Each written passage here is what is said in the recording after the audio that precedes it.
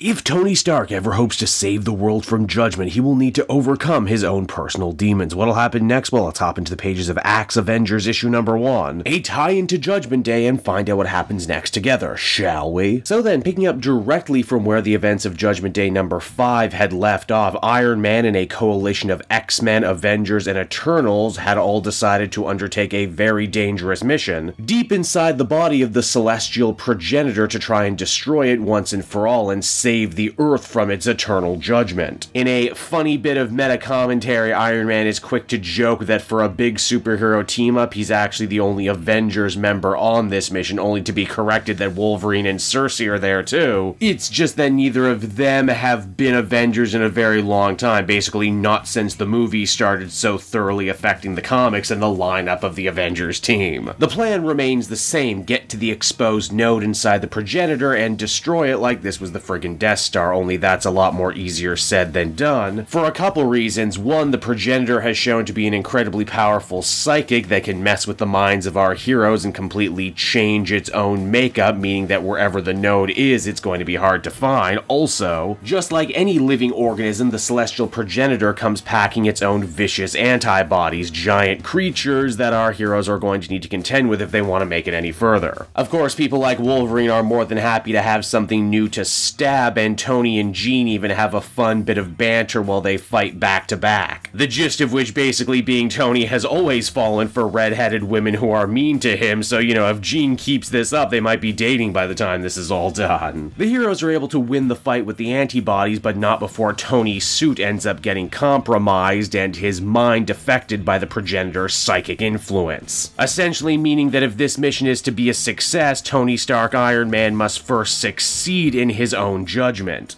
At first I wondered, of all the Avengers, why is Iron Man getting singled out for this special tie-in issue? Then I'm reminded that Kieran Gillen, the big architect of the Judgment Day storyline and the new Eternal status quo, wrote Iron Man for a couple years, back when he had the black and gold suit, and it seems that Gillen has some unfinished things to say about the Iron Avenger. Like how his legacy has always been one of death and blood, all the way back in the days of the Mark I suit before Tony even officially became Iron Man. Yin Sid lost his life. In fact, every person that Tony has been close to or called friend has ended up dead one way or another. In fact, they even go so far as to recreate that very famous panel from post-Civil War when Tony stands over a dead Captain America. The progenitor even goes as far as to call Tony a broken machine. He may always try and rebuild himself, always try and put himself back together, drape himself in new armors, but it doesn't change the fact that the main mechanism was always flawed, always egotistical, always coping with addiction, be it to alcohol or,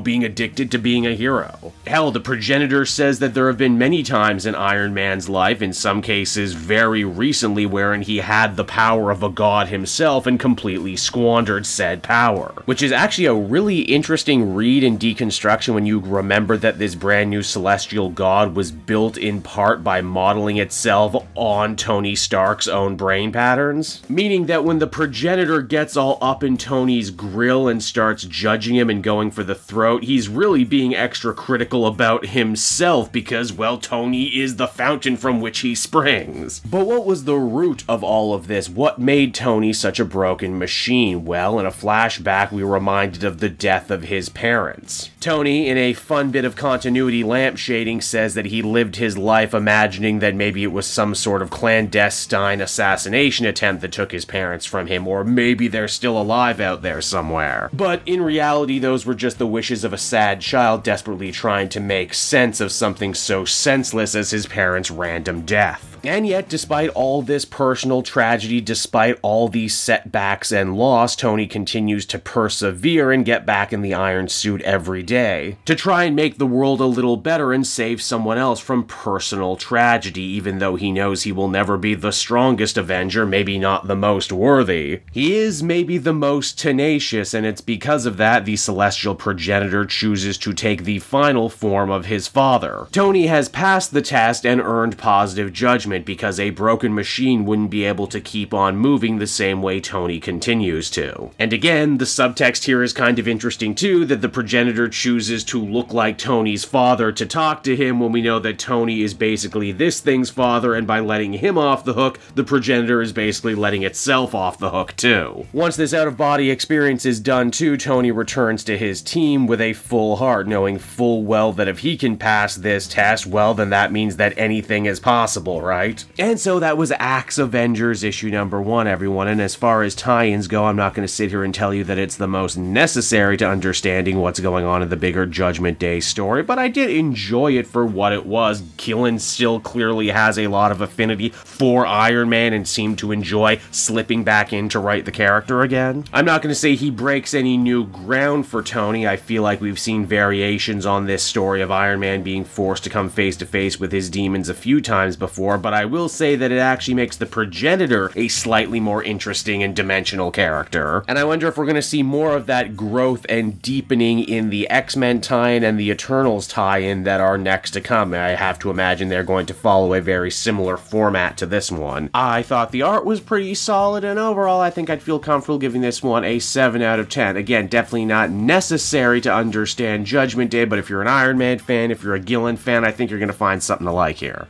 Hey there everyone, Kate Joel again, and I just want to thank you so much for watching to the end of the video. It means a lot to me. And hey, if you enjoyed the book I covered in this issue and want some comics of your own, might I recommend Book Depository? It's my #1 place for shopping for comic book trades. You get a great price, and if you use my link down in the description, you'll actually be helping me out at the same time. You get something, I get something, everybody wins, right? So until next time everyone, I've been Joel, and I will see you in the next video. Bye-bye.